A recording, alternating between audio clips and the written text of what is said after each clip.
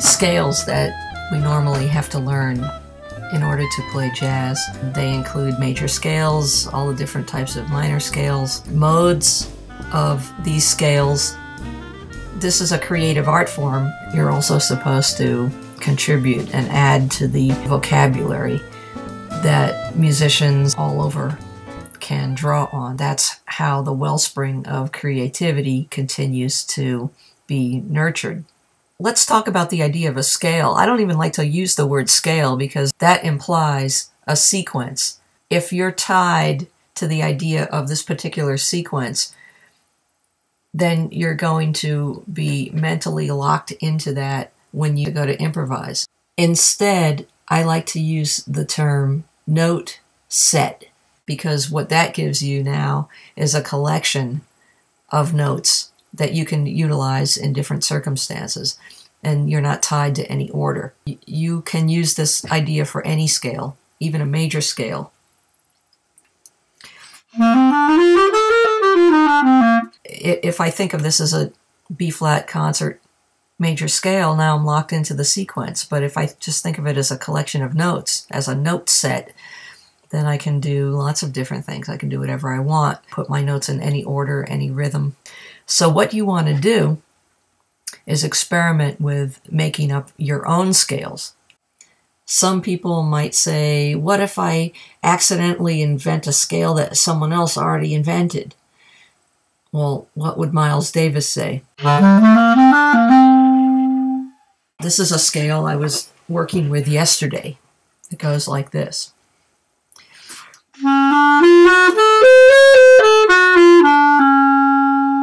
So that's a 6-note scale. If we start utilizing the modes of that scale, then we end up with a lot of other different sounds. Just the same way as if you took the modes of the major scale, you can also take the modes of a scale that you make up. So if we start with, it's a concert D flat.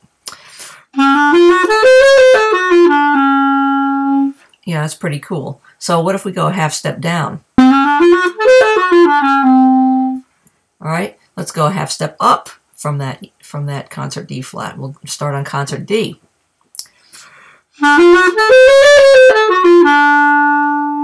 Next mode. Next mode. Next one. Now we have not only a scale, but we also have all the modes of that scale. Then, however you practice all your other scales, you can also practice this one the same way. You would play it in thirds.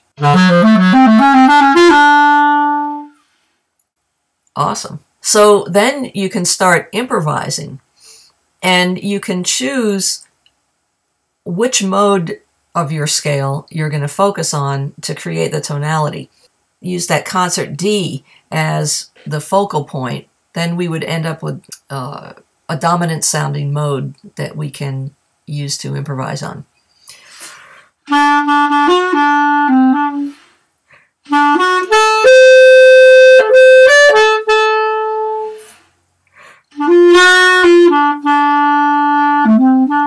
What if you want to focus on another note as being the tonic of your scale?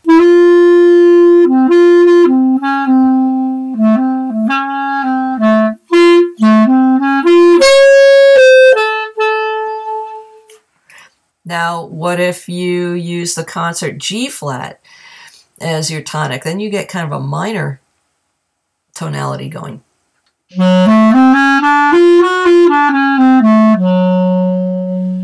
And that gives you the minor triad.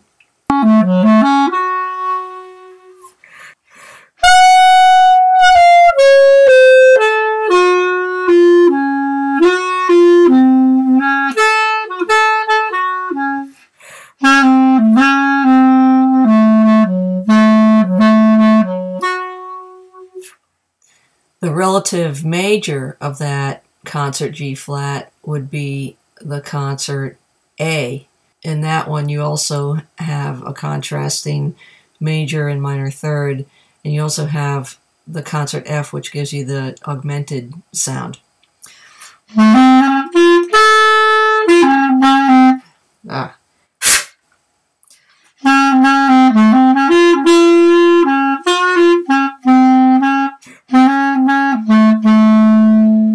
And you can come up with all sorts of ideas from doing this, like bass lines or riffs.